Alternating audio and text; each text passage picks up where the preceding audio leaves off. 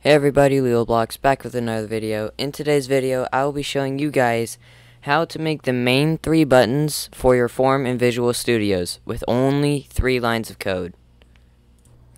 We got the maximize, the minimize, and the close. There's not many videos on YouTube on how to make these 3 buttons, so I decided to make it. So first off, we're going to go over here to the toolbox and add 3 buttons. Now design the buttons however you want.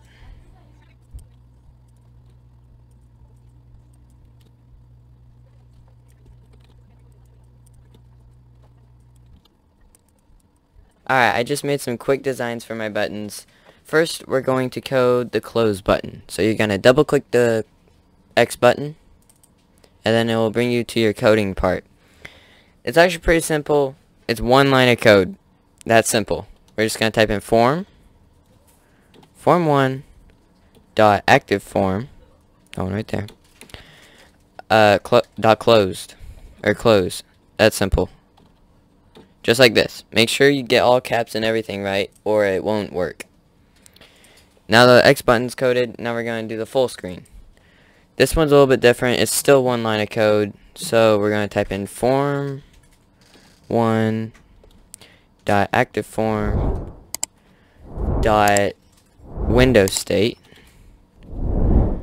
equals form window state dot maximized. Make sure you got this, and we're going to go ahead and just copy and paste it into our minimized button, but change where it says maximized to minimized, just like that. Now let's test it, and it should work. Full screen works. Minimize works. Close, and close works. Thank you guys so much for watching this video. I hope it helped. If you have any suggestions on what I should teach how to code next, please comment down below. And I guess I'll see you guys in the next one. Bye.